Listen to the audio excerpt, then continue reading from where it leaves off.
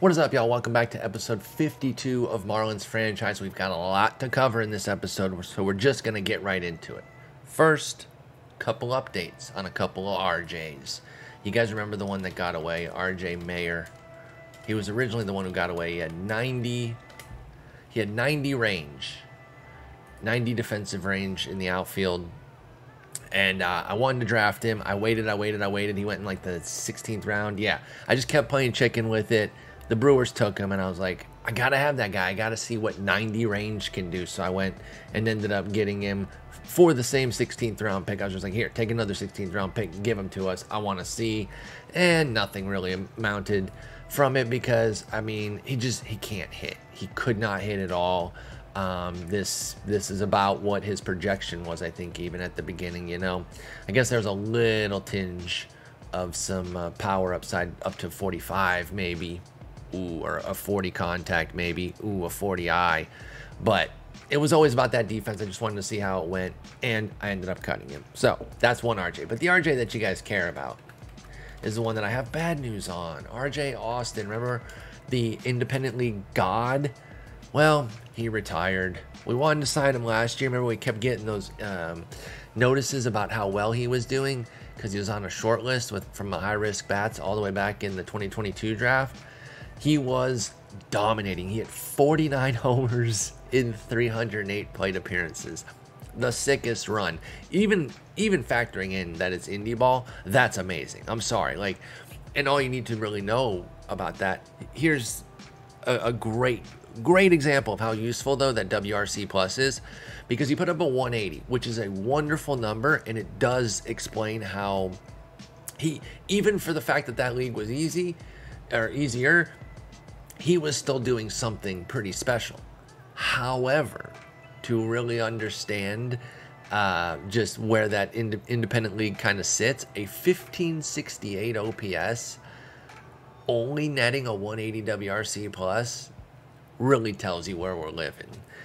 Because normally, I mean, I don't even have a good frame of reference for what a 1568 WRC Plus would do, or would net as a WRC Plus, because nobody does that. But I'm pretty sure it would be remarkably higher than 180 in the majors. Let's just, here, the best context that I can think for that real quick is just Harper's season, his MVP season. When he had a 198 OPS plus, he put up an 1109 OPS in the majors that year, 2015, or just last year. 1044 OPS was good for a 179. And that's the thing, the OPS plus or the WRC plus scales to where the league is. And in this independent league, you just wake up hitting 300. So you got to do something special to really move the needle. That's why a 1568 is only a 180. But anyway, he retired. The reason we didn't sign him last year is because we had no money. We were broke bitches. And so we had no money. So that happened. There's also the J2. We did the J2 signing, which is the international free agency. It's called J2. It usually happens on July 2nd. That's why it's called that, or that's when it starts. And we got two guys. We made some moves here. We got two guys. The prize, the number one guy here is Jesus Barrera, a 75 potential right now, with 85 contact, 70 gap, 60 home run, 50 I, 65 avoid Ks. He's a speedy guy. He's got some adaptability. He's not greedy. He can shut out the stress and put it on automatic. He's a shit defender. 45 potential at second, 35 at third, 30 at short. The ratings aren't very good either. 45 range, 50 error, 45 arm, 55 DP. Not much for the outfield either. 40, 50, 40. So that's the part that's tough. However, he's 16. So perhaps we can see some development. He's got that high adaptability. He should adapt to knowing how to play some defense. But I'm excited. Got Barrera, nicknamed Cuz, I guess, for 2.8 milli. So we had a little bit of extra. With him being a 70 potential, or excuse me, it says 80 potential now. Did it not? Oh, that was OSA. OSA says 75. Our guy says 80. So Greenwell was like, nah, he's an 80, bro. To get him at under the 5 mil, that was wonderful. So we had enough to get somebody else, and we got Sergio Haro, a pitcher, 55 potential for $750,000. A steal. We killed J2 this year. He's got 70 potential stuff, and then 45 on the movement and control, 50 stamina, 60 hold runner, high work ethic, low greed, which is true because he wasn't asking for much. And he's already durable at 18, which is good. At least it's a good starting point, right? It can always change, but at least we're starting from the strongest point that you can, because obviously that's even better than the normal starting point. So I'm really excited about Haro, especially at 750K. Thought he was an absolute steal. So then you remember that, or you might remember, and if you don't, I'm filling you in. June didn't end so well. We weren't playing great. We had a 13 and 15 month. We kind of fell off a bit after the 19 and 10 May, and it's like, okay, well, what's going on here? We need to get back on track. 13 15, you can survive that. That's not a season killer by any stretch, but it was a sting. Took us out of first, put us a few games behind. We went 5-1 in July, so we did start to make that little bit of a recovery that we're like, okay, come on, we know we're better than this, so it makes sense that we would make such a recovery. However, it wasn't cost free. And I should have set this up beforehand. Pardon me. I think I can set this up real quick to show you, because I'm not happy about it, and you're not going to be either. And it's not showing it. Okay, hang on. Please hold. Fail. Absolute fail. I guess OBS can't show, or Streamlabs OBS, baby OBS, if you will, because I'm not an actual adult, can't show the photos program for some reason. I don't know these things. Hang on, I'm bringing up a standard old screenshot. It's bad news. I should be holding off. But Julio Rodriguez got hurt. Okay, that's the news. 6 weeks, strained groin muscle. It was July 3rd when it happened. It's now July 11th, so it's been about a week. So there's 5 weeks left. So that sucks.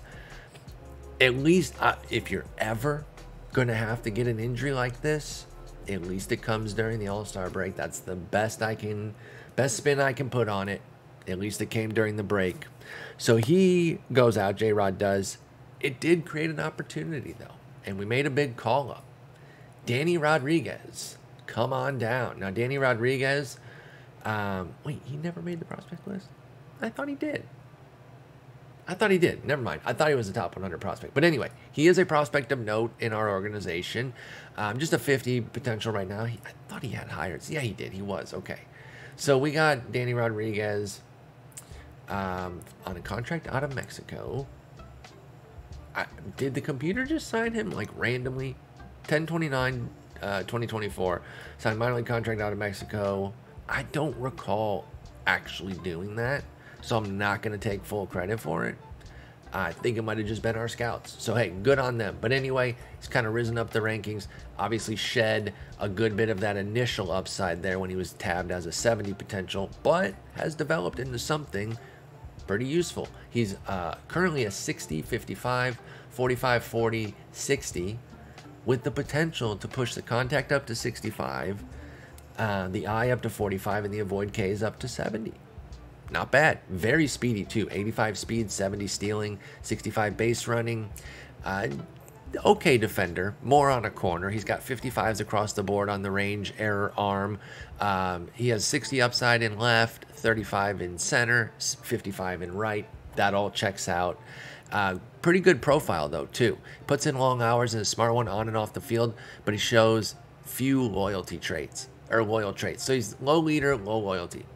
That's fine. I don't need you to be a leader. That one doesn't really bother me. We got plenty of leaders. I always kind of keep the team chemistry cooking with things like that. So I'm not worried there. And as far as loyalty, if we throw you the money, you're going to sign. You know, he's got high greed, but also high adaptability, work ethic, and intelligence. So there's upside here from the 22-year-old. He was in AAA playing terribly, and yet I still gave him the call because I'm kind of betting on the skills here. And there's not even like a reason for his 52 WRC plus, like, oh, he has a 105 BABIP. Nah, it's 286, which is like okay. Just things not working out for him in 304 AAA appearances. And the interesting thing is this is a little bit of a fast tracking because he spent a bunch of time in rookie ball, and then I had him in high A for like a second last year, and then AAA this year. So I jumped him. I jumped him a good bit for sure. Well, now he's in the majors and 14 plate appearances in. He's doing okay. I mean, that means nothing. It's 14 plate appearances. Who cares? But I figure give him a shot. He's angry about team record. Maybe he just hasn't adjusted to ours yet. But I don't want to hear that bullshit. He should not be angry about our team record at all. Frankly, he shouldn't be that angry about his performance yet either. Even though it's only 14 plate appearances, he's at least doing well. So he should at least be happy about that. So we'll see how that goes. He's got a nice little 6-week trial to see what he can do. And that's Danny Rodriguez. Matt Allen, I considered a potential trade for Matt Allen to free up some money. And I came up with some potential deals, but I didn't end up doing them. You know, I signed him. Matt Allen has just been so interesting to me this year. Remember, I signed him for $9.2 million, which if he's just relieving, doesn't cut it. That's too much for a reliever in Miami. You know, for me, just in general, like you got to be top of the scale to be making $9.2 million. I would have paid Nard Dog that at like his peak or whatever, but come on. And we'll get to Nard Dog in a moment, by the way. We're going to do a checkup on him. But anyway, the point was he's also going to start some. I like his upside, even though when you put him at starter, his stuff was going down to 50. It's back to 55 now, but preseason it would go down to 50 as a starter, and it was like, oh dang, 50, 45, 50 as a starter is not that good. 55, 45, 50 is a bit more comforting, and because of how much I like his raw stuff here, when you look at the 70 fastball, 65 curve, and 50 change, I was thinking like, yeah, he can build the stuff back up as a starter if we had to put him there. We've been lucky that we haven't. By the way, pardon a little bit of sniffling. I'll try not to be up in y'all's ears, ASMR sniffling, because of my recovery from COVID. But I'm back. By the way, I feel great. I'm not even too worried. A little bit of residual sniffles, so pardon me on that. I will try to be very mindful of not like up in y'all's ears and shit like that. So, but anyway, I ended up not trading him, and then things got weird with Matt Allen, and that leads me to All-Stars, which that setup only tells you one thing. Matt Allen made the fucking All-Star game. Okay? Why? I don't know. But he did. Luis Becerra made it. Awesome. That makes sense. Big congrats to him. One of our first big prospects, actually. Probably our first big prospect, yeah. Because other guys have contributed, like T-Money and Vasos, and they became prospects that were paying our first dividends. But our first, like, yo, this is a nice big prospect that we've developed, I believe it is Becerra. And he's a 5-time top 100 guy since 2027. 84, 69, which was very nice. 39 was his peak. 57, 48. And now he's in the majors. And boom, his first full year, he's making, well, no, never mind. Last year he threw 121. That's a full year. But it was a hybrid season, 15 starts, 25 relief appearances. But that was a full year. So his second season, sophomore campaign for Becerra, all-star team. He's got a 2.62 ERA, 1.16 whip, and about 2.5 WAR in 106 and 1/3 innings. So excellent work for him. Not only did Matt Allen make the all-star team, he started the game for the National League, y'all. What? What's going on? 5.80 ERA, 1.33 whip in 45 innings as a hybrid this year. 6 starts, 14 relief appearances. Now, he's been awesome as a reliever. So I can even like get behind, you know, the fact that he's popular. Now, if he had made all-star teams before, because this is his first one, if he'd made all-star teams before and he was kind of like, you know, one of those guys that, hey, he's a dude kind of guy, and he's not having his best year, but he's still getting in on fan love because they see, okay, he's in the bullpen, he's killing it, sure. But there's no precedent. There's no precedent. He's never made the all-star team before. What? Why is he on this team? Now, he was amazing as a reliever last year too. Great. But not only why is he on this team, how the hell did he start the game? What's going on? He started the All-Star game. I don't get it. It was one of 3 starters for us, though, as both Muller and J-Rod also made the team. J-Rod obviously didn't get to start, but he was voted in as a true starter. Muller did play. He went 0 for 1 with a walk. He was replaced by Maldonado, who ended up killing it. You guys, Alexis Maldonado is an absolute G. By the way, his nickname is number 3, and he's number 4. So that's interesting. He's never been anything but number 4.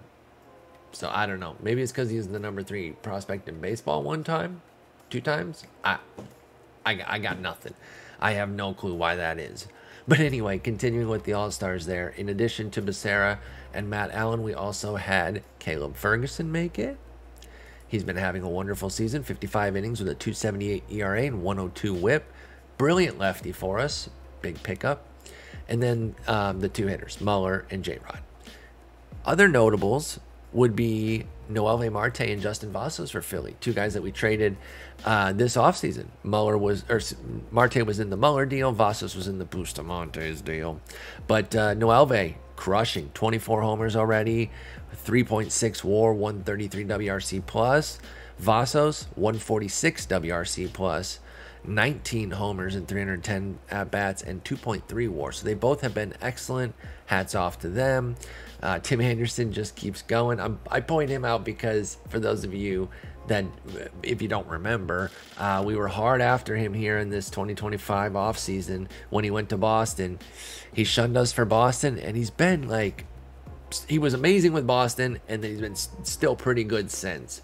So even if I had done like a mega long-term deal, I mean, it's easy to say now, you don't know, but I don't know. I'm just not as comfortable with those, 7-8 year type deals, and I couldn't get him on my shorter term, and we lost out. So he's still beasting. Who else is notable that is in our sphere? Well, I think I saw Jason Dominguez. I did, yes, with St. Louis. So he's still doing his thing over there. He had a good season for them last year, 26 homers, 4.4 WAR in 112 games. I'll say great season. I said good. No, let's make that great. It was his best hitting performance ever. He got out of Miami and he's like, yo, there's a park that actually doesn't kill everything I hit. Not that St. Louis is a hitter's haven, but I think it's tougher than Miami. So he crushed there, and he's crushing again. Now, he's 3 homers shy of last year's total already, but that goes back to the fact that he only played 112 games last year. He's at 89 so far this year. He is fragile. Injuries have been a big part of Dominguez's career. Will he stay healthy this year? I hope he does. I'd like to see what he can do for a full $162. Our boy Willie Vasquez. I checked in on him, I think last episode, pointed out how brilliantly he's been playing. He's already got 4 WAR this season, 147 WRC plus. He is killing it for the Mariners. I think he was in the other Marte deal, right? Yeah, because this is the mega deal with Colas and J-Rod. Yeah. So basically, if you're in a Noelvi Marte deal, you're going to the All-Star game. Pablo made it. Pablo Lopez, big ups for him. He's made 2 All-Star teams. I think both with them, right? Yeah. So he's still killing it. 3.24 ERA, 108 WHIP. Good for him. Anybody else from the American League? Nope. I don't see anybody else that, again, is like direct. Well, it's Kyle Tucker, of course. I mean, he's a beast. I'm surprised no Torque. What's Torque up to? Is he having a rough year? Excuse me there. You guys might have caught the tail end of that. I think I muted most of it, though. Oh, he's only played 13 games. Oh, damn. Oh, but he's back. So it must be 13 game, like he just got back. Fractured wrist, and he had a setback 4 months. Ouch. So he did just get his season going. Okay, that makes some sense. Damn. Well, stay healthy, Torque. So that's the All-Star. And next up would be, Nard Dog. I said we'd do a Nard Dog check-in. Let's go ahead and do that. Nardy.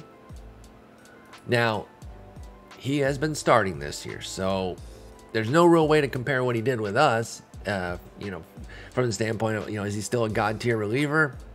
Probably would be, but we don't know. 98 innings in 18 starts with them, with the Astros, 4.50 ERA, 142 WHIP. So, in terms The interesting thing about this is, like, in terms of pure value, there is still some value here. Is at 1.1 WAR. It's about 1 win, and if he puts up a second half, even kind of in this same vein, and gets 2.5 wins, it's not that far off from the kind of WAR that he delivered as a reliever. However, you do wonder, like, do you just go off of the straight WAR and say, okay, it is what it is, who cares? Or the context of that WAR and how it's created, with him impacting so many games for us, 78, 84, 86, and 80 the last 4 years, all of which led the league for Nardi. He was getting his hand in half the games every year and having a positive effect on a large number of them because he was so good. I don't know the answer, to be honest. I think it really is a team context thing. It's kind of what you need. If they need a starter, they can deem this just as valuable as if he was being a beast reliever. If their bullpen's set, but they need somebody who can eat up some innings as a starter, then hey, they're fine with extracting the value this way because he's not bad. Like, the 142 whip is too high. That's bad. That's scary. But the 450 ERA is fine. If anything, that ERA is in danger if he keeps allowing batters at this clip. So I don't have the right answer on whether or not this is the right way to deploy. We preferred him as a stud-ass reliever, getting all those innings out of the bullpen, and I don't think I would have changed that, but I think it was Caged Wisdom who called it right away and said somebody's going to use him as a starter, and dead on. So now I'm at a little bit of a pivot point. I'm wondering, should we do the draft or... Yeah, okay. So here's what we're going to do. Pardon me again. Oh, I didn't mute it that time. But I don't want to be sniffling all over the joint. That's like the only lingering factor that I have from the COVID. Other than that, I'm good. First few days I was sleeping like crazy, but now I'm back staying up at regular times. Anyway, so next two things that we're gonna do are the draft and like a tour of the league to try to learn more about the league and where it's at right now. And each of the, like, it's not both of those in the same episode. That's a long episode. So I was thinking of, should we do the Meet the League right now since we kind of been doing this other stuff, or just do the draft? And that's kind of what I'm trying to figure out right now. And I think we'll do the draft, and then I'll do the Meet the League episode as its own full thing. And from the jump, we'll just kind of start touring the teams, get a little bit of knowledge about them, see who's doing what their makeup is, just to kind of learn more, not just for y'all's sake, but for mine. Like, I know a lot of what's going on around things, but not everything, not enough. And as we get further away from, being able to just kind of look at a team, see all the names and have judgments about those players because we know those players, we need to start learning, who the go-to guys are. Sure, we know some of these guys that have been around. Alexis Maldonado, who I mentioned earlier for the Mets, absolute stud. Actually, I've done a couple retakes. I don't know if I did mention it. Well, anyway, Muller started and then Maldonado came in. I was talking about how he's on pace for 100 steals this year. So we know certain guys. Malfred Sosa, I brought him up a few times. He's an absolute beast. Sammy Sosa's kid, not really. Sometimes I have to make sure that you guys understand that I'm joking because, like, that's not implausible, right? Especially the time frame that we're in and all these players. And this even says comes from a bloodline of ball players. But I don't think he... Actually, I'm going to look it up. There's no way, right? There's no way. Malfred Sosa. I mean, that is a real player. I know that. But I don't think he's actually related to Sammy. Somebody would have mentioned that at some point. Yeah, no, I don't see anything like that. I think the comment about the ball players thing, that's just an OOTP thing. But anyway, I want to take us around the league, figure out who all these guys are. I just learned about Bryce Bush the other day because I was looking up power hitters in the league. He's 30. He's been a power stud for a minute, and I just learned about him in the offseason, I think, this year. So, like, that's bad. And so we'll do that next episode. Let's finish this episode up with our draft, which I think was a pretty good one. So... First things first, I got a few players I want to show you. One thing, I changed the name. Okay, now I don't edit the draft class. I take what they give us, okay? Because why not? That's the fun of it. So the only thing I'll ever edit is like cosmetic things. And boy, did I. I saw a guy, his name was Luis Vega. And I was like, okay, that's a perfectly fine name, but what if his name was Lou Bega? And his nickname was Mambo, and his number was, of course, 5, not 1, 5. Damn it, we're gonna cut whoever is number 5 right now. But anyway, that I changed his name. That's it. I just wanted you guys to know that. Round 7 pick. Maybe I should have gotten him. I'm not going to go and worry about the number of that team right now, but just know in your heart. Oh, I changed his birthday too. I made him born on Cinco de Mayo because that's May 5th, of course. So that's cool to me. Oh, this guy had a whack nickname. I can't remember what it is now, so I'm glad we're checking. Oh yeah, this guy Daniel Lumpkin was nicknamed 4th Lord. What the hell? And nobody signed him? Oh, the freaking Rockies, dude. Oh, wait, it's not. Never mind. There's plenty of time left. Never mind. I was just going off of this here where it's like, I saw the no team, the draft eligible thing. I think I transposed the 2033 onto Daniel, and I was like, what? But no. The Rockies will probably sign him. But anyway, he's a potential G, and I just thought 4th Lord was funny. I don't know what the hell that means. So that might be like less funny or have a real meaning of some sort, but I don't know what the hell 4th Lord means. I just saw it and it made me laugh. So there's him. And then there was one other guy before we get into our draft picks that I wanted to look at. Was it this guy? Oh yeah. This was not a draft thing. Sorry. He was on the list. I was supposed to check on him after Nard Dog. This Caden Wallace guy. Sorry, complete pivot. He's a two-way player, but as a reliever. So it's kind of interesting. Like, he's not a stud pitcher, 45, 50, 45, but like, 60 stamina. Like, he can pitch, but he can also hit, like, pretty well. What this kind of strikes me as, and this guy isn't doing this in the majors. He didn't really pitch that much, but I think he could have if, like, a team really wanted to. But it's Jake Cronenworth. I think, like, when Jake Cronenworth was traded out to San Diego, one of the things that was talked about him was like, oh, he pitched a bit in the minors. And it was a very scant bit, mind you. It was more of like a blip, but it was just pointing out that, oh, he could do this. The Rays, let him pitch a little bit there. That's kind of what it was. I just found this pretty interesting because we aren't currently seeing anybody do it like this in the majors, where they're hitting, and he's hitting quite well, 2.4 WAR, 136 WRC plus, and then just like occasionally kind of spot starting. He's not relieving, never mind. I'm completely full of crap. He's not. I just saw 24 innings. I was like, oh, he's relieving. He's spot starting, and he did last year too. 8 starts, 3 relief appearances. So he's relieved before, but this year it's only been 4 spot starts. So they just kind of have like this extra arm when they need somebody, and that's pretty useful too. So you're not like relying upon him. Obviously, the Ohtani model is the peak of what can happen with a two-way player, clearly. But this is an interesting way too. I wonder in practice, in real life, like how this would work in terms of keeping him loose, keeping him ready to go without any sort of consistent pitching. The starts were on. Well, this one had to be a minor league or spring training 319. So 418, 423, 420. Okay, so he was in the rotation for a spell there, right? Those 3 are kind of in order. And then June 8th. Okay, so then he was just like not pitching for 2 months or for a month plus, and then boom, dropped 8 innings strong at Texas. That's interesting. So I don't know, Caden Wallace. But sorry, I should have done that after Nard Dog. That's what happens when you don't follow the sheet. It was there for a reason. Go in the order that it's listed, you stupid idiot. I don't know. For some reason, I thought he might have been a draftee. Speaking of draftees, let's look at ours. We had many picks. Many picks. So, we're going to go through them. First overall pick was a guy named Juan Andrade. And I don't think that the Mariners did great here.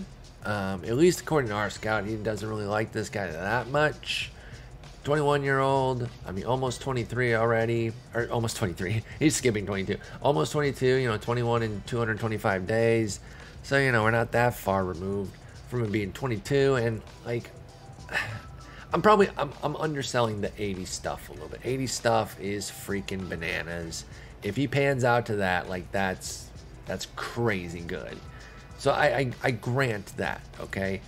But then like 45 movement, 40 control, it's, I don't know.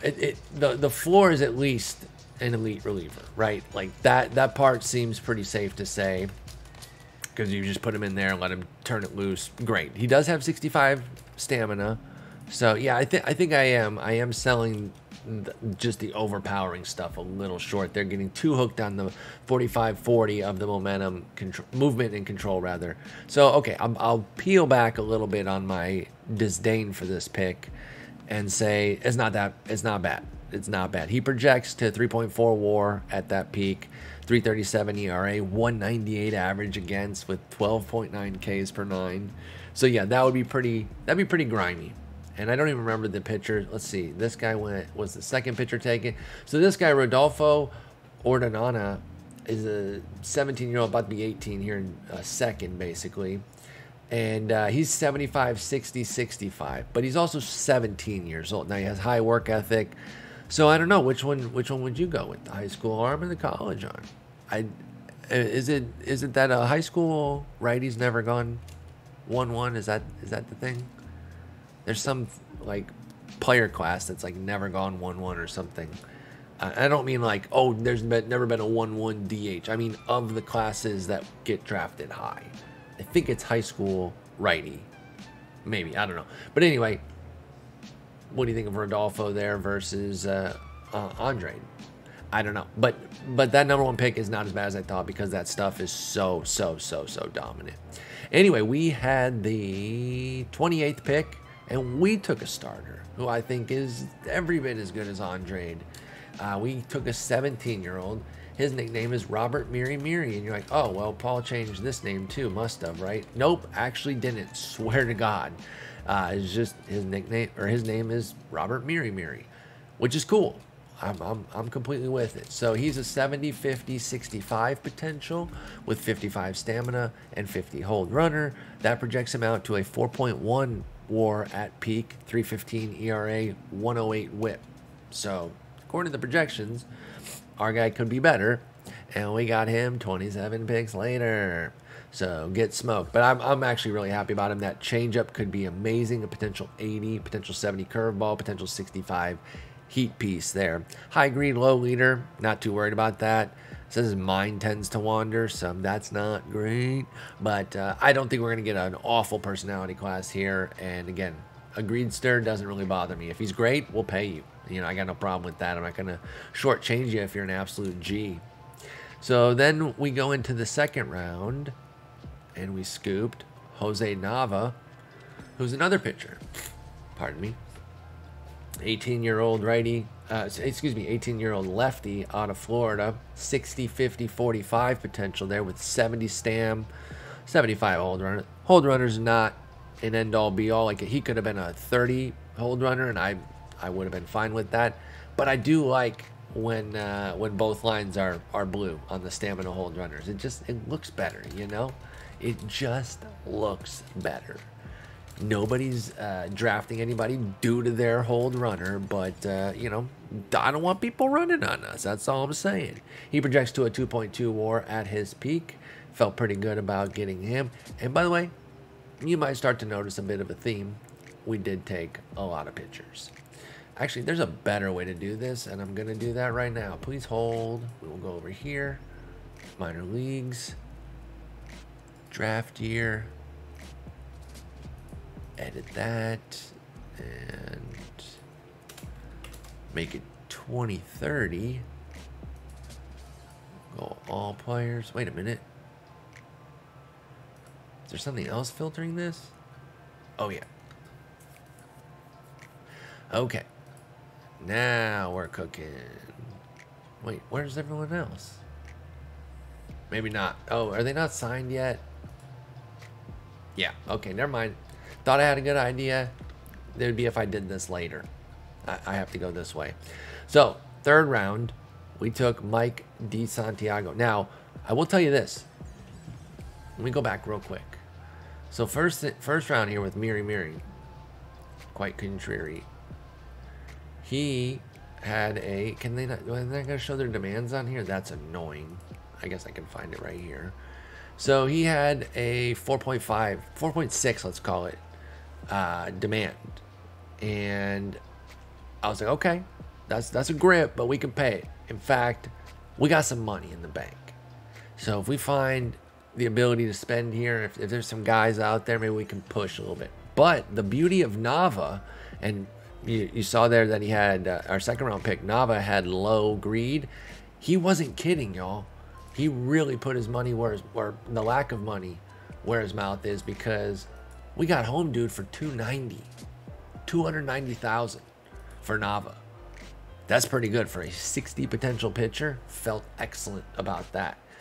And where did those savings come in handy? In the third round with Mike DeSantiago, an 80 potential, but we got to pay a grip for him, 5.5 mil.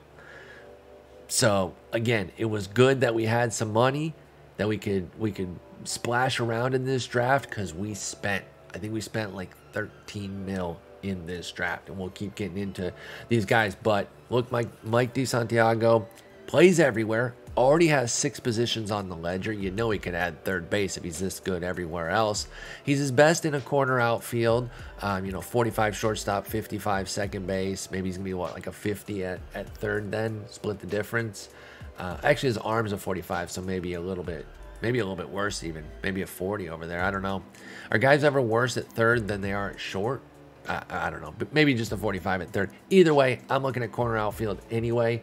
75, 65, 60s, 50s, 75 are the numbers. The pertinents, of course, are the 75 contact and avoid Ks and the 60 home run power. He's also pretty fast at 65 speed, 50 stealing, but only 45 base running. He does have low greed, as that was mentioned about Nava. He has low greed, although he was pretty expensive. So he's got low greed overall, but that did not show when it came to his bonus. I wonder, should I have undercut him a little bit? Nah, it was too risky. I gave him his 5.5. You know, this slot here was 960,000. Obviously, I would never offer that low. I wonder if I could have offered like 3 mil maybe. I don't know. It would have been too risky. He's an 80 potential. I know that, you know, an 18-year-old with an 80, they're almost never reaching it. But to get that as a third-round pick, I thought I had to take the shot. So we went for it. You know, we spent some money in the draft. That's a spot to spend. So we pushed it. We had that money, and we said, let's do it. And then from there, we continued. I think 5th round is when our extra picks start to come in. So oh, you know what? Hey, maybe this is better. Is there a way to do this where I can get them, where I can get it to show my team? Oh, damn it. I knew that was going to happen. I don't know. And obviously this is a video, so you guys can't help me with that right now. You can tell me for the future, of course. But at this very moment, it's going to be hard for y'all to actually... Oh, here we go. It is going to work. Let's go. Wait, it's probably only going to work if they're signed. Never mind. Damn it. So, and you have to put in the freaking exact team. Like what organization? Yeah, never mind. That's not going to work. Okay, I got to just keep going this way. I'm sorry. This is not the most efficient way to do this. Our 4th round pick. We went back to the well with a hitter. So now we're 2-2. A 50 potential shortstop, Devin Antonados.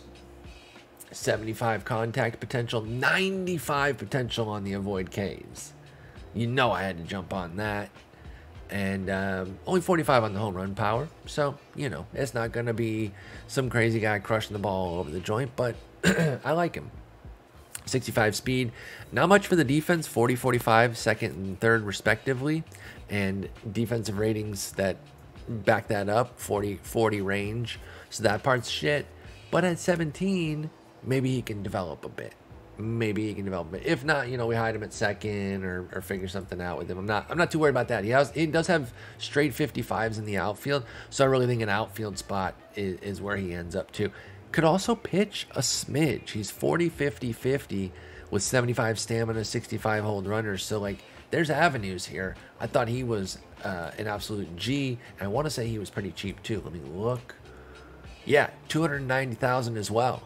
Similar to Navas, so also under slot. So we did make up money in different spots for our big, our big tickets there with Miri and Di Santiago. So the 5th round we started picking early because we had the 4th pick in that round, and we got Oscar Salas back to the mound here with a 45 potential guy, 50, 45, 50 on his stuff movement control.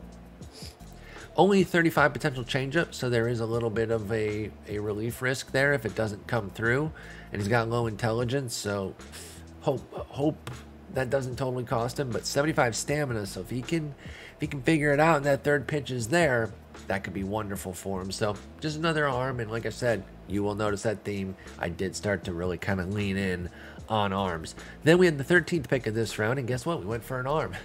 Luis Osorio, he's 40 potential. Now, he does look more like the relief end. I can't prove it. I want to say he had better than a 25 potential changeup, but would it change that quickly? I don't think so, because I haven't even simmed a day since. So I think I'm just imagining. Actually, you know what? I know exactly what it is. He had the 75 stamina, and yes, only the 2 pitches, but the two that he has are both 70 potential. The reason I still took him was because he has a high work ethic, and I was hoping that they could cultivate a change. So that's right. That's what it was. It did not change, because how could it? Because I haven't even advanced.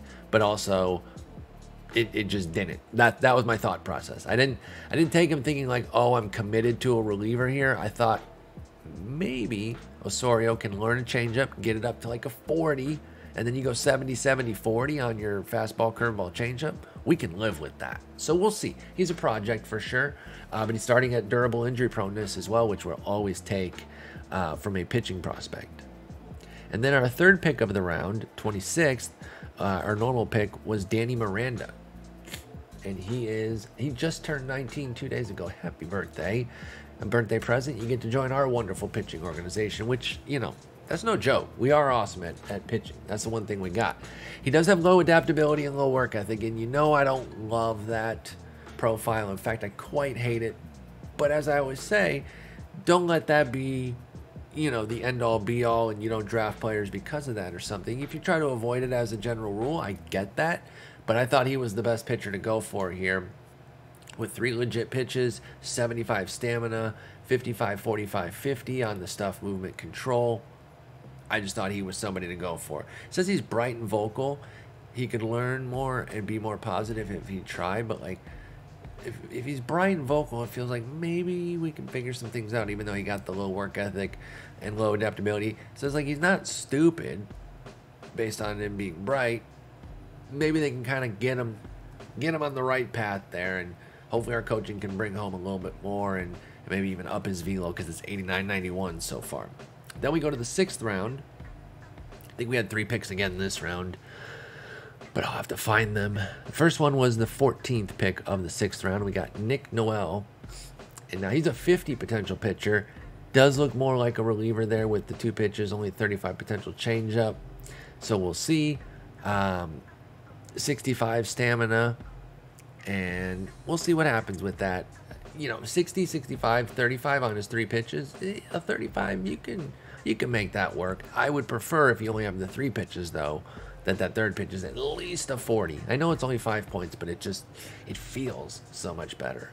But he might even be relief risk anyway, which is okay. In the 6th round, it's not the end of the world. Every pitcher you draft is truly a relief risk, because that's just the way pitchers are. But obviously, the deeper you get in the draft, the more you're like not going to lose your mind. Sorry, I am checking my phone right now because when I do see an MLB thing, I have to check it because we are at the trade deadline, and I just want to make sure there are deals. The Braves are working on deals right now. They're getting Odorizzi for Will Smith. There's the Astros lefty. I knew they were going to get a lefty, and then they're getting Robbie Grossman from my Tigers. Okay, so my apologies there. I know it's very unprofessional, but it's deadline time, so I decided I was like, I want to make a Marlins video tonight, but I got to still keep at least a little bit of a finger on the pulse of the potential trades. But anyway, Nick Noel, our first third round pick, or our first of 3 sixth round picks, pardon me. Next up, we picked 3 picks after that. Or no, 4 picks after that. We got Orlando Aguilar, pitcher out of California, right-handed starter, 55, 40, 55. He's got a 40 potential. He's got 3 good pitches and then like a 40 splitter that's trying to come along. He doesn't really need it though, because the 70 potential changeup, 65 potential slider, 50 potential fastball, that'll cover you with the 65 Stammy. He's got a high work ethic. Lots to like here from Aguilar. And again, durable. A few guys, I was noticing a lot more. Maybe that's in a lot of drafts and I just haven't noticed. But I did take notice in this draft specifically. There were a lot of durable injury proneness guys. And so I was like, hey, that's a good little tiebreaker right there. Because again, at least you're starting from the best spot that you can in terms of health, because pitchers get hurt. And then our last pick, again, our own at 26, was Edwin Ortiz, right-handed starter out of Baton Rouge, Louisiana. 40 potential. He's got 45, 50, 50. Nothing too crazy here. 50 stamina, but great personality class. Very competitive. His enthusiasm is contagious. High leader, adaptability, and work ethic. Could maybe extract another level here. Wouldn't surprise me if he could round into like a 50, 55 potential type. If things really click with our coaches and we get things turned around. As expected, this did not surprise me when I got a comment on this, but somebody pointed out that our minor league records can absolutely have major problems on our development because they're so unbelievably horrendous. Like, they're impossibly bad, y'all. 14-61 at AA, like that's embarrassing. 22-53 at high A, 20-55 at A, and like the A and high A have been shit pretty much throughout the franchise. It's been a problem. AA and AAA have been less embarrassing. I don't have like titles in those leagues or even many playoff appearances, but they're not usually as gut-wrenchingly bad. So got to figure some things out there. Got to get more talent flowing through properly so that they're not just the dregs of the world, because that wears on guys and it's gonna stunt some of the development. Round 7, I don't know if we had multiple picks here, so we'll have to be careful to look. Nope, just our own pick, and we got Jordan Amezuka, lefty starter out of Hawaii. 45, 45, 50, 35 potential. Has 80 stamina, though. The 80 stamina, 75 home runner was enough to get me to take him, even though he's low work ethic. I mean, I think if he just kind of develops as is, he could be like a 5th starter rotation filler and just eat up innings. Need more than 86, 89 on the velo, but he's 18. He has time to develop that. But yeah, there could be a little something there. You know, he's not greedy, at least low greed, but low work ethic too, and that's a bit of a bummer. So we'll see how that develops there. I'm not, you know, pitting a ton of hopes on the 7th round pick. It's more pitching depth though that we need. On to the 8th round, we had 2 picks this round. We took Jordan Frazier with the first pick, a batter, just pure hitter here, and he was still available. He's a 50 potential, no defensive value whatsoever. He's like a DH, maybe first base, 18-year-old, but he has like 55s down the line pretty much. 55 contact, gap, home run, 65 potential I, and 50 Ks. So just a bat basically. The thing of it is, if he starts to develop, he becomes a trade chip. Like that's really the goal here, is to see him start to develop and become a little something, and then move him, because he's already at the lowest end of the defensive spectrum with no real hope of getting out. Even with a good work ethic, I don't really see where it would come from. He has no speed, so he's not gonna go out of the outfield. There's just nothing but that bat, and if you can hit, there's a spot for you somewhere in the majors, or somewhere in baseball right now. We'll see if he can get to the majors. But that's why I just took him. I thought it was too good a value to not go ahead and take him, try to cultivate him a bit, and flip him. And that was pick 15 of that round. And then our pick at 26, I took Tony Arroyo, right-handed starter, right-handed reliever. He does have 50 stam, but only 2 pitches. That changeup only getting up to a 30. They think he's a reliever too. I get it. Another guy starting at the durable injury proneness, which we like. 75 stuff, 40 movement, 50 control. A little sidearm piece. He's out there being funky and, you know, high work ethic as well. Low greed, we'll take it. Then we moved on to the 9th round, And I think we just had our pick here. And I think we just have our pick from here on out. We might have even traded a pick somewhere, but we'll get to that. 9th pick, and I don't think I'm gonna go through the entire draft. I think we'll stop at like, we'll do like till round 12. We'll do 9, 10, 11, and 12 real quick. So Crespo, Frank Crespo, 21-year-old, almost 22, college arm. He's a reliever, but he's a reliever who, I mean, is definitely not going to complex ball. He should be, frankly, he could be in AAA. I'm going to move him to AA, though, because he's got 45 stuff right now with 65 upside, but he is 25-25 on the movement and control with 35-45 potentials. But he's got his fastball and slider already working. They're great. Great stamina, but come on, that stamina is not going to serve you that well when you've only got 2 pitches. But he could be a quick riser here and get to the majors in relatively short order, maybe next year or something. So we'll start him at AA and we'll see if he can hang there. I don't know. Maybe that's too aggressive with the movement and control. Yeah, I'll move him back to. We'll go high A right now. He's like, I'm already getting demoted. What the heck? My bad, Frank. Freaking Frank Crespo. All right, 10th round. We just had our pick, and we took Jason Hines, 17-year-old, about to be 18 here in about 40 days, just over a month. And just another hitter type that I was like, okay, you know, the defense, there's more defensive potential than Frazier for a corner outfield potential. He's got a 60 arm, 45 range, 35 error. So, you know, that could develop into a decent enough corner outfielder with high work ethic especially. But we got him for the hitting. Only 40 contact and 40 avoid K, but 65 gap, 65 home run, 55 I. So prototypical power hitter type. Gonna have some swing and miss in his game, but when he gets to it, he can crush and he can take his walks as well. So Jason Hines could be something, and with his work ethic, again, maybe we extract that extra bit of value to where he can actually hold a corner outfield spot, and then we have more than just a hitter. But if it does happen to go the other way as far as the defense, and we're developing as a hitter, again, trade piece like Frazier. 11th round, we took Orlando Delgado. Not another pitcher, this time a hitter. Out of Michigan, a utility type. Well, actually, it's only a third base right now. Never mind. I thought we took a utility guy. We probably did somewhere, but the wrong one, because he's a switch hitter. That I think that's what the utility guy that I took is, and that's why I assumed it was him. But he's got a big arm. He has a 70 infield arm and 70 outfield arm, but weirdly couldn't pitch at all. I know those two aren't like necessarily 100% linked, but I would have thought with such a strong arm that there'd be a tinge of pitching potential. But Delgado, you know, can play third. You know, high adaptability and work ethic, so good personality class. 45-45 on the contact and gap, 50 on the homer, 65 on the I, 55 on the avoid Ks. The average speed, not too bad. It's an 11th round pick. What do you expect? And then the last one I'm going to dive into right now is Sal Gomez. Now, this guy was recommended to me by Greenwell a few different times. And I was like, nah, there was other guys I liked, including like Frazier and who was the Jason guy? What was Jason's last name? God, Jason Hines. And I took both of them ahead of him, and then Gomez was still there. And I was like, okay, well, now I'll take him. He's a little bit of a lesser version of Hines, basically, where he's got the good power, 60 on the gap and home run, 55 I, 45 contact, 50 avoid Ks.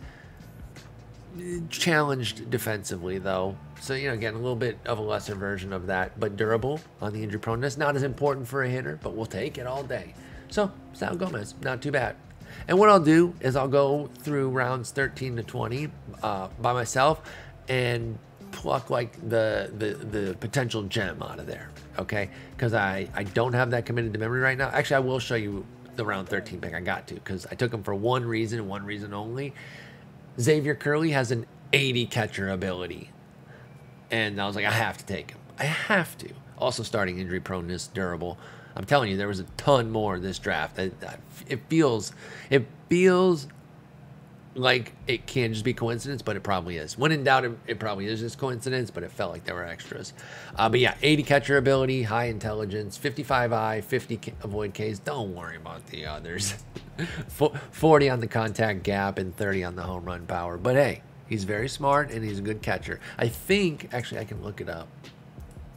Yeah, even with that dreadful ass bat, in the projector, he still had 1.1 WAR because of the 80 catching ability. So, I know catcher ability's been muted this year from its normal peak. You can't tell me that an 80 still isn't good. I'm not hearing it. So, yeah. But then rounds 14 through 20, I'll pick like the gem of that so I can let you guys know any of those late rounders. But I gave you the bulk of it, right? When we were picking 3 times in the 5th and 6th round, you know, so that's 6 picks there. So our first 10 picks all came in within the first 6 rounds. That's pretty good. That's a pretty good influx of talent. I'm excited to see what we can do with these guys. And like I said, we got to get this talent better here so that we're not losing so many damn games, man. It's bad. It's bad, bad, bad. And it's got to be better. And that's on me. So I'll be working on that. And we'll see where it goes. So that's the draft, the All-Star break. Kind of get you caught up there. Like I said, next episode we're gonna do just like a rundown of pretty much every team. So it'll be a little bit of a longer one, but I'll try to keep the pace going well. I think I am gonna go through and like kind of pre-study there, so I know where we're going with things. Because I don't want it to meander.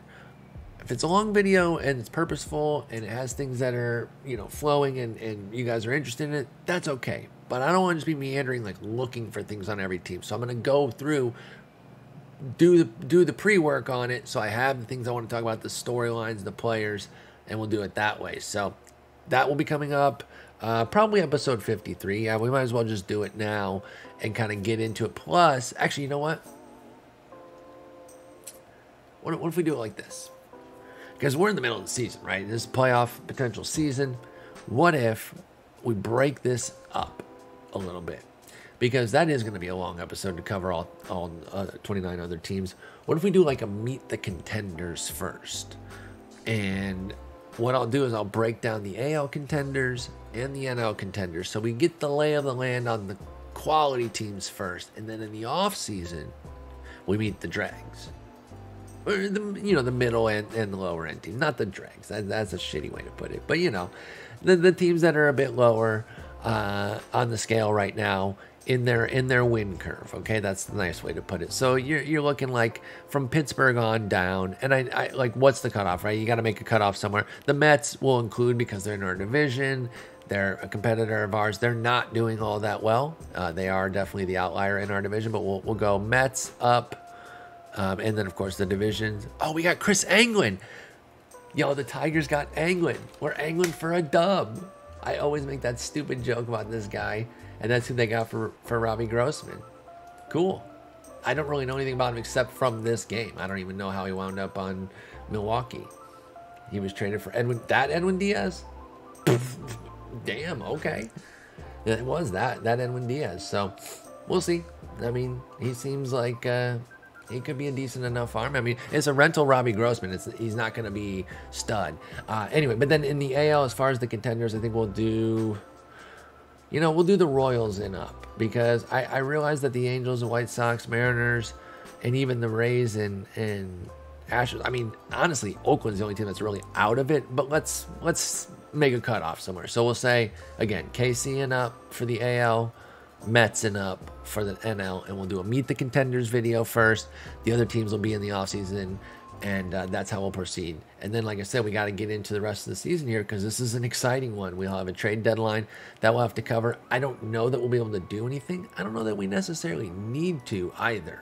We need to get J-Rod back on the field.